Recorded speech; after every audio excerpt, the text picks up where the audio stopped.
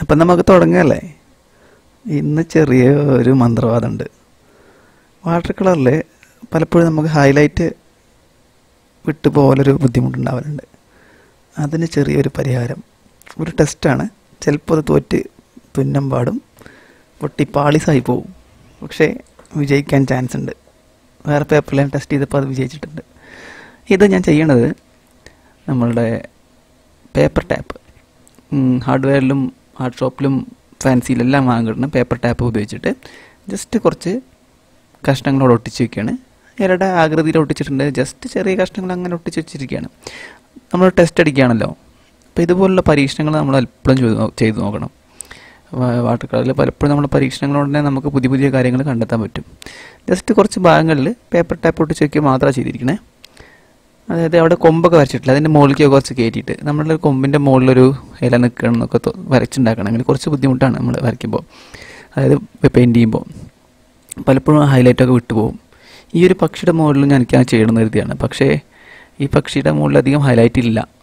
Dark colour, അതായത് red കളറുള്ളൊരു പക്ഷി ആയതുകൊണ്ട് കൂടുതൽ ഹൈലൈറ്റ് ഇല്ല. അതുകൊണ്ട് അത് ചെയ്യണില്ല. അതിന് പകരം കുറച്ച് ഇലകൾ ഒട്ടിച്ചു. ഇതാണ് അടുത്തൊരു പണി കിട്ടിയത്.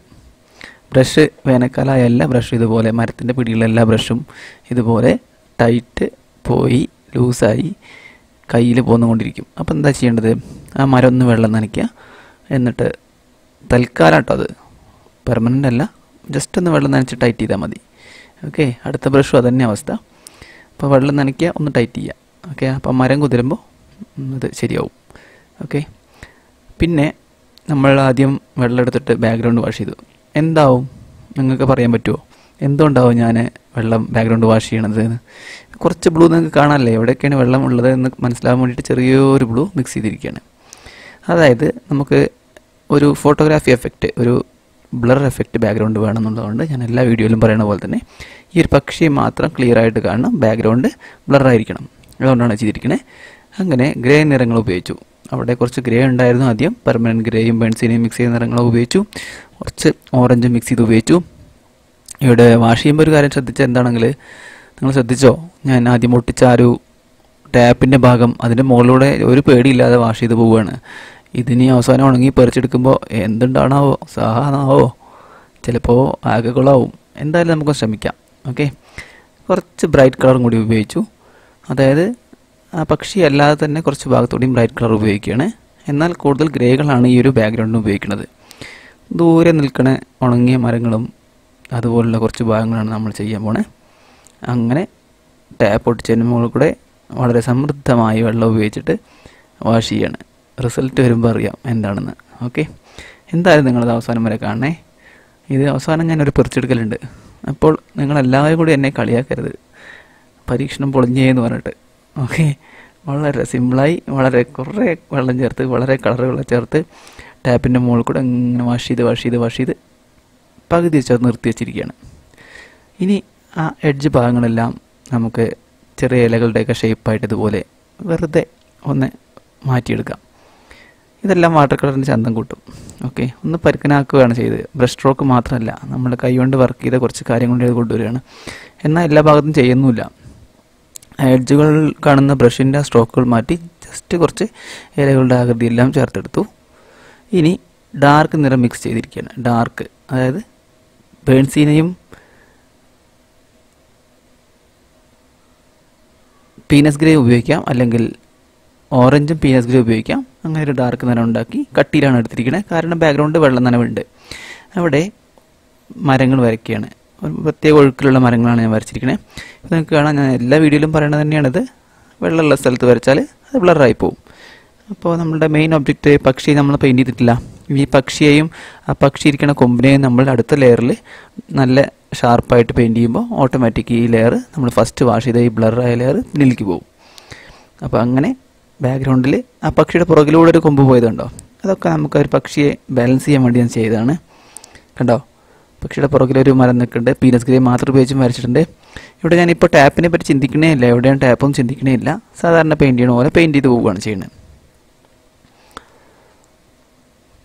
ഇനി പക്ഷി ഇരിക്കുന്ന ആ കൊമ്പിനെ കൂടി ഒന്ന് ബ്ലർ എഫക്റ്റ് ഉണ്ടാവാൻ ആ രീതിയിൽ തന്നെ വരയ്ക്കുകയാണ്. ശരിക്കും ഇങ്ങനെ വരയ്ക്കേണ്ട ആവശ്യമില്ല. ശരിക്കും നമ്മളത് രണ്ടാമത്തെ ലെയർ ഉണങ്ങി, ആദ്യത്തെ ലെയർ ഉണങ്ങി രണ്ടാമത്തെ ലെയർ തുടങ്ങുമ്പോൾ ചെയ്താൽ മതി. ഇവിടെ കുറച്ച് വൈബ്രൻറ്റ് നിറങ്ങളൊക്കെ അതിൽ കൊണ്ടുവരാൻ വേണ്ടിയും കുറച്ച് ടെക്സ്ചർ ഉണ്ടാക്കാൻ വേണ്ടിയും ലെമൺ യെല്ലോയും ഓറഞ്ചും പെർമനന്റ് ഗ്രീനും എല്ലാം ജസ്റ്റ് ഉണങ്ങുന്നതിന് മുമ്പ് തന്നെ ഒറ്റിച്ചു കൊടുക്കുന്നു. ഞാൻ ഈ പേപ്പർ വെച്ചിരിക്കുന്നത് പരത്തിയാണ്, ഹാൻഡ് മെയ്ഡ് പേപ്പർ പരത്തിയാണ് വെച്ചിരിക്കുന്നത്. അതുകൊണ്ട് തന്നെ പരന്നു പോകുന്ന രീതി കാണാം, താഴേക്ക് വലിച്ചിറങ്ങുന്നില്ല. ജസ്റ്റ് 4 ഭാഗത്തേക്കും സ്റ്റാറുകൾ പോലെ പരന്നു പോവുകയാണ്. കുറച്ച് സ്പ്രേ കൂടി ചെയ്യാം. ഒന്ന് നാച്ചുറൽ ആവാൻ വേണ്ടിയാണ്, നമ്മൾ പ്ലെയിൻ വാഷ് ചെയ്ത ബ്രഷിൻ്റെ ഇത് മാറി കുറച്ചൊന്ന് നാച്ചുറലായി റഫ് ആവാൻ വേണ്ടി സ്പ്രേ ചെയ്ത് കൊടുത്തു. ബേൺസീനെയാണ് സ്പ്രേ ചെയ്തത്, യെല്ലോ ഓക്കർ സ്പ്രേ ചെയ്തിട്ടുണ്ട്, കൂടാതെ ഓറഞ്ചും സ്പ്രേ ചെയ്തിട്ടുണ്ട്. ഓക്കെ, ഇനി നമ്മൾ പക്ഷിയെ വരയ്ക്കാൻ പോകുന്നത് ഓറഞ്ചും ക്രിംസൺ റെഡും ഉപയോഗിച്ചാണ്. ആദ്യം അതിൻ്റെ കൊക്കിൻ്റെ ഭാഗം വരച്ചു. ഇനി അത് കൊക്കിൻ്റെ ഭാഗം കഴിഞ്ഞാൽ പിന്നെ കൊക്കിന് ചുറ്റും ഒരു ഡാർക്ക് നിറമാണുള്ളത്. അപ്പോൾ ആ ഭാഗത്ത് ഞാൻ കളർ വയ്ക്കുന്നില്ല. ഇപ്പോൾ കൊക്കിൻ്റെ ഹൈലൈറ്റ് എല്ലാം പിക്ക് ചെയ്തെടുത്ത്, ഹൈലൈറ്റ് ഇല്ല, അല്പം ഒരു ലൈറ്റ് മാത്രമാണുള്ളത്, അത് പിക്ക് ചെയ്തെടുത്തു. ശേഷം കൂടുതൽ വൈബ്രൻറ്റ് കളറുകളായ ക്രിംസണും ഓറഞ്ചും മിക്സ് ചെയ്തെടുത്ത ഒരു നിറമാണ് ഉപയോഗിക്കുന്നത്. ശരിക്കും പക്ഷി ക്രിംസൺ റെഡാണ്. ഇത് നമ്മൾ രണ്ടാമത്തെ ലെയർ ചെയ്യുമ്പോൾ കൂടുതൽ ക്രിംസൺ റെഡ് അതിന് മുകളിൽ ഉപയോഗിക്കുമ്പോൾ ഒന്നുകൂടി നമുക്കത് ക്രിംസൺ റെഡായി ഫീൽ ചെയ്യും, റെഡായി ഫീൽ ചെയ്യും. ഇനി പക്ഷിയുടെ ചിറകിൻ്റെ ഭാഗം അല്പം വയലറ്റ് പോലെയുള്ള, അതായത് പിങ്കിൻ്റെ ഒരു ഡാർക്ക് നിറം എന്ന് പറയാം. അങ്ങനെ പറയുമ്പോൾ നിങ്ങൾക്ക് കുറച്ച് കൺഫ്യൂഷൻ ആവും ഇതെല്ലാം കളറാണെന്ന്. ക്രിംസൺ റെഡും അല്പം പ്രഷ്യൻ ബ്ലൂവും അല്പം ഓറഞ്ചും മിക്സ് ചെയ്തിരിക്കുകയാണ്. ഓറഞ്ച് വളരെ കുറച്ചേ ഉള്ളൂ. പിന്നെ ചിറകിൻ്റെ മുകളിലും അതുപോലെ തന്നെ വാഷ് ചെയ്ത് വരികയാണ്. ഫസ്റ്റ് ലെയറാണ് നമ്മൾ ചെയ്യുന്നത് പക്ഷിയുടെ. ഇപ്പോൾ പക്ഷിയുടെ ആ മുതുകുഭാഗത്ത് വരുന്ന ഭാഗം വളരെ ലൈറ്റായാണ് ചെയ്തിരിക്കുന്നത്. അതൊരു പിങ്ക് നിറമാണ് നിങ്ങൾക്ക് കാണാൻ കഴിയുന്നത്. അവിടെ ഒരു ലൈറ്റ് വീഴുന്ന എഫക്റ്റ് ഇപ്പോൾ തന്നെ നമ്മൾ വിടുകയാണ്. ബാക്കി ഭാഗം കൂടുതൽ കട്ടിയിൽ പെയിൻറ്റ് ചെയ്തെടുക്കുന്നു.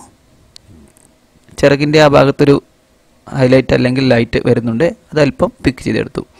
ഇത് ഉണങ്ങിക്കഴിഞ്ഞാൽ നമുക്ക് പിക്ക് ചെയ്യാൻ കഴിയില്ല, അപ്പോൾ ഉണങ്ങുന്നതിന് മുമ്പ് തന്നെ നമ്മൾ ചെയ്യേണ്ടതാണ്.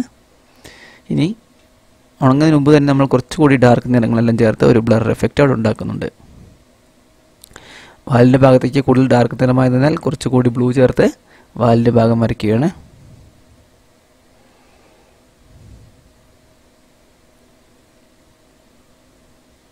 ഈ പക്ഷിയുടെ പേരെന്താണെന്ന് എനിക്കറിയില്ല. എന്തായാലും നമ്മൾ ചെയ്യാൻ പോകുന്നത് ഒരു പരീക്ഷണമായതിനാൽ പേരും നാളും ഒന്നും പ്രശ്നമല്ലല്ലോ. നമുക്കിഷ്ടമുള്ള പോലെ നമ്മൾ ആദ്യം ഒട്ടിച്ച ടാപ്പിന് മുകളിലൂടെ പെയിൻറ്റ് ചെയ്തു. ഇനി പക്ഷിയുടെ കണ്ണിൻ്റെ ഭാഗത്തുള്ള ആ ഡാർക്ക് നിറം ചെയ്യുകയാണ്. അതിനുവേണ്ടി പീനസ് ഗ്രേയും ബേൺസിൻ്റെയും മിക്സ് ചെയ്ത നിറമാണ് ഉപയോഗിച്ചത്. അല്പം ബ്ലൂ കൂടി മിക്സ് ചെയ്തിട്ടുണ്ട്. കണ്ണിൻ്റെ ഭാഗം ഹൈലൈറ്റായി വിട്ടാണ് ചെയ്യുന്നത്. കണ്ണിങ്ങനെ ഹൈലൈറ്റായി വേണ്ട ആവശ്യമില്ല, കണ്ണ് ഡാർക്കാണ് അതിൻ്റെ. അപ്പോൾ നമ്മൾ ഈ ഒരു ലെയർ ഉണങ്ങിയതിന് ശേഷം കണ്ണിൻ്റെ ഭാഗം മാത്രം കുറച്ച് പിക്ക് ചെയ്തെടുക്കും. കണ്ണിൻ്റെ ഭാഗം എടുത്തു, അവിടെ കുറച്ച് ലൈറ്റ് നമ്മൾ പിക്ക് ചെയ്തെടുത്തു. അതായത് ബ്രഷ് കൊണ്ട് അല്പം നിറം അവിടെ നിന്ന് പിക്ക് ചെയ്ത് ഒരു ലൈറ്റ് ഉണ്ടാക്കി. ഇനി പക്ഷിയുടെ ചിറകിൻ്റെ ഭാഗത്തുള്ള തൂവലുകളെല്ലാം വരയ്ക്കുകയാണ്. ആദ്യം നമ്മൾ ചെയ്ത ലൈറ്റ് നിറം അവിടെ വിട്ട് തൂവലുകളുടെ ചില ഭാഗങ്ങളാണ് വരച്ചെടുക്കുന്നത്.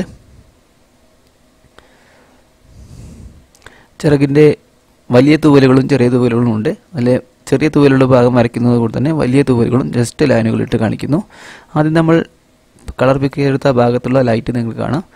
അത് നമ്മൾ അപ്പോൾ വിട്ടിരുന്നില്ലെങ്കിൽ നമുക്ക് ഇങ്ങനെയൊരു ഉരുണ്ട ഷേപ്പ് അല്ലെങ്കിൽ പൊങ്ങി നിൽക്കുന്ന ഷേപ്പ് ഉണ്ടാക്കിയെടുക്കാൻ പറ്റില്ലായിരുന്നു. അതുകൊണ്ട് തന്നെ നമ്മൾ ആദ്യം ചെയ്തപ്പോൾ ആ ഒരു ലൈറ്റ് അവിടെ വിടേണ്ടത് അത്യാവശ്യമാണ്. വാഷ് ചെയ്ത് പോകുമ്പോൾ തന്നെ ഉണങ്ങുന്നതിന് മുമ്പ് നമ്മളത് പിക്ക് ചെയ്തെടുക്കണം. തൂവലുകളുടെ ഡീറ്റെയിലുകൾ ചേർത്ത് വരികയാണ്. അതായത് കൂടുതൽ ക്രിംസൺ റെഡാണ് ഇപ്പോൾ ഉപയോഗിക്കുന്നത്. ക്രിംസൺ റെഡും ഓറഞ്ചും ഉണ്ട്, എന്നാൽ ക്രിംസൺ റെഡാണ് കൂടുതൽ.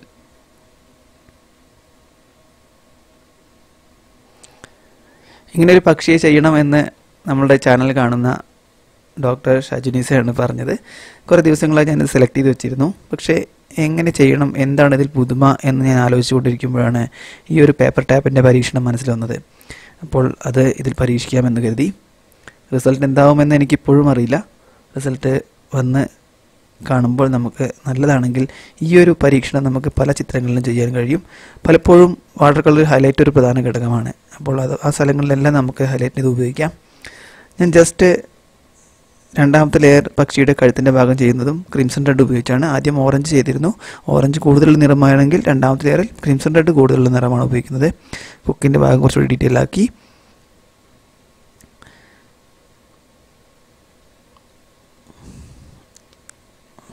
ഇത് വളരെ ചെറിയൊരു വീഡിയോ ആണ്, നിങ്ങൾക്കത് ഇഷ്ടപ്പെടും, നിങ്ങൾക്ക് എല്ലാവർക്കും ചെയ്ത് നോക്കാൻ പറ്റും.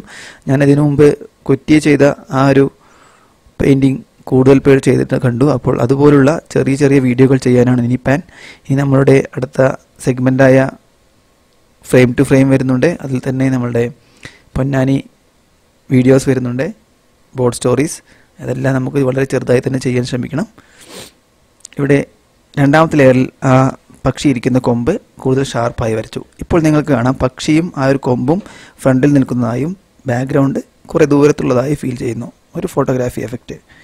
നമ്മൾ ആദ്യത്തെ ലെയറിൽ ഇത് ചെയ്തില്ലെങ്കിൽ, ആദ്യത്തെ ലെയറിൽ ആ ബ്ലറായി പോകുന്ന ആ ഒരു എഫക്റ്റ് ഉണ്ടാക്കിയില്ലെങ്കിൽ ഇതൊന്നും നമുക്ക് ചെയ്യാൻ കഴിയില്ലായിരുന്നു. അപ്പോൾ ഫസ്റ്റ് ലെയർ നമ്മൾ ശ്രദ്ധിക്കണം. കുറച്ച് കൊമ്പുകളെല്ലാം ഞാൻ ആദ്യം വാഷ് ചെയ്ത ഭാഗത്ത് നിന്ന് പുറത്തേക്ക് നീട്ടി നിർത്തുന്നുണ്ട്. വെറുതെ രസം, നിങ്ങൾക്കെല്ലാം ശ്രമിക്കാം. ആദ്യം ചെയ്യുമ്പോൾ നിങ്ങൾക്ക് ഈ ഒരു ബുദ്ധിമുട്ടുണ്ടാവും, ഇങ്ങനെ കൊമ്പ് വരച്ച് ശരിയാവുന്നില്ല എന്നൊക്കെ. പക്ഷെ അതെല്ലാം കാലക്രമേണ ശരിയാവും. നമ്മൾ ആ ഉണങ്ങുന്നതിന് മുമ്പ് അവിടെ വെട്ടിച്ച ഓറഞ്ചും ലെമൺ യെല്ലോയും എല്ലാം നിങ്ങൾക്ക് ബ്ലറായി തോന്നുന്നില്ലേ? അങ്ങ് ദൂരെ ഉള്ളതായി തോന്നും. അതിന് മുകളിലാണ് നമ്മളിപ്പോൾ ഇലകൾ വരയ്ക്കുന്നത്.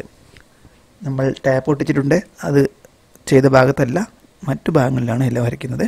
ഇനി ടാപ്പ് കീറിയെടുത്തത് അത് കറക്റ്റ് ആണെങ്കിൽ അതിന് ശേഷം നമ്മൾ അല്പം ഗ്രീൻ ആ ഹൈലൈറ്റ് ഭാഗത്ത് വിടേണ്ടതാണ്. ബാക്ക്ഗ്രൗണ്ട് അല്പം ഉണങ്ങിപ്പോയിട്ടുണ്ട്, അതായത് ബാക്ക്ഗ്രൗണ്ടിൻ്റെ ഫസ്റ്റ് വാഷ് ഉണങ്ങി കഴിഞ്ഞിട്ടുണ്ട്. അതുകൊണ്ട് തന്നെ ഷാർപ്പായ ഇലകളാണ് ഉണ്ടാവുക. കുറച്ച് ഇലകൾ പുറത്തേക്ക് നീട്ടി നിർത്തുന്നതൊക്കെ എല്ലാം നിങ്ങൾക്ക് കാണാം. ഈ തരത്തിലുള്ള ബ്രഷ് വർക്കുകൾ നിങ്ങൾക്ക് പ്രാക്ടീസിലൂടെ നേടിയെടുക്കാവുന്നതേ ഉള്ളൂ. അപ്പോൾ നിങ്ങൾ ശ്രമിക്കേണ്ടതാണ്. അപ്പോൾ ആ ലെയറും കഴിഞ്ഞിരിക്കുന്നു. ഇനി വേണമെങ്കിൽ നമുക്ക് ഈ ലെയർ ഉണങ്ങുന്നതിന് മുമ്പ് നമുക്കവിടെ പേരെഴുതി അവസാനിപ്പിക്കാം. നമ്മൾ ഒരു പെയിൻറ്റിങ് ചെയ്ത് പേരെഴുതുമ്പോൾ ശ്രദ്ധിക്കേണ്ടത്, ഈ ഒരു പെയിൻറ്റിങ്ങിന് ചേർന്ന നിറങ്ങളും അതിന് പറ്റിയ സ്ട്രോക്കുകളും ഉപയോഗിച്ച് പേരെഴുതാൻ ശ്രമിക്കുക. പേരെപ്പോഴും വേറിട്ട് നിൽക്കുന്ന രീതിയിൽ ചെയ്യാതെ അതിനോട് ചേർന്ന രീതിയിൽ തന്നെ പെയിൻറ്റിങ്ങിൻ്റെ ഒരു ഭാഗമായി തന്നെ സൈൻ ചെയ്യാൻ ശ്രമിക്കുക.